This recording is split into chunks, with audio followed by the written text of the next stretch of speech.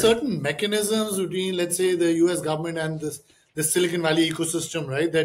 That Shield is also an active part of now. That is helping increase this, or let's say, like make the alignment more efficient or more, let's say, two-way. Are there certain mechanisms that are working well there? Well, I think the mechanism that's working well is the realization that the military needs these technologies, and there's more of a mindset if you watch how the military is experimenting with these technologies to get feedback directly from the warfighter. So our historical process would have been very detached. The people who are acquiring the system, the people who are specifying what the requirements are, and the warfighter.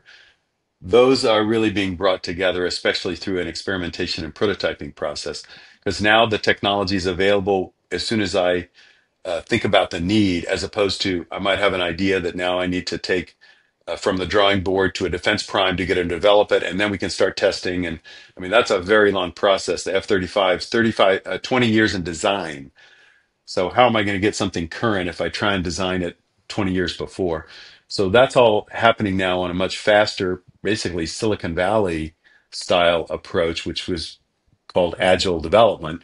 That's all now starting to bleed into what we're doing in the military. So that's bringing a lot more alignment. The recognition of the need, the money being supplied to new entrepreneurs and companies, and this concept of let's start getting warfighter feedback and experimenting and prototyping. And that's led to entirely new companies and business models that are bringing capability as a service to the military. So the military doesn't have to buy everything.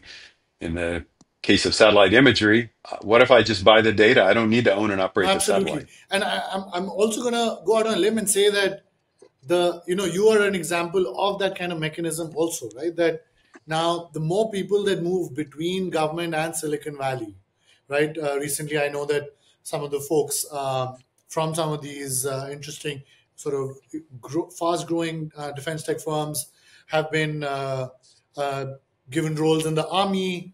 Of course, people like you who've worked in DIU have now, let's say, moved out to Silicon Valley, and of course, that also accelerates this kind of exchange of ideas and the alignment, I would think.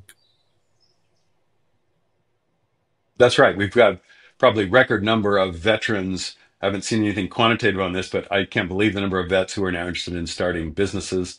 Yeah, So we're seeing, the end users who've been there and felt the need saying, I can go solve that. I see that technology has progressed to the point where I can solve that in a much better fashion than maybe I had access to when I was in the military. And those people are taking those thoughts and putting them into action.